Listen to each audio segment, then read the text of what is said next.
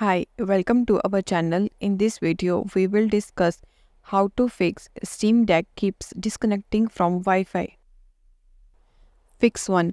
Disable Wi-Fi power management.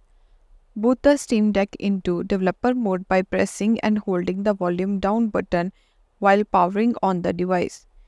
Once in developer mode, navigate to the network section and find the Wi-Fi power management setting. Disable this setting and exit developer mode. Fix 2. Manually configure network setting. Go to the Steam Deck's setting and navigate to the network section.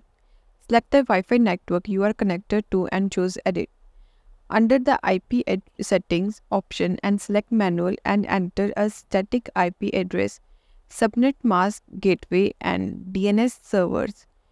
Save the changes and check if the Wi-Fi connection remains stable. Fix 3. Optimize router setting. Switch to a different Wi-Fi channel on your router as the current channel may be congested. If your router supports Wi-Fi 6, try disabling it and using Wi-Fi 5 instead. Update your router firmware to the latest version as it may include bug fix or improvement for Wi-Fi stability. Fix 4. Reset the Steam Deck. Power off the Steam Deck. Press and hold the volume down and power buttons simultaneously until the device boots into the recovery mode. Select the reset option to perform a factory reset.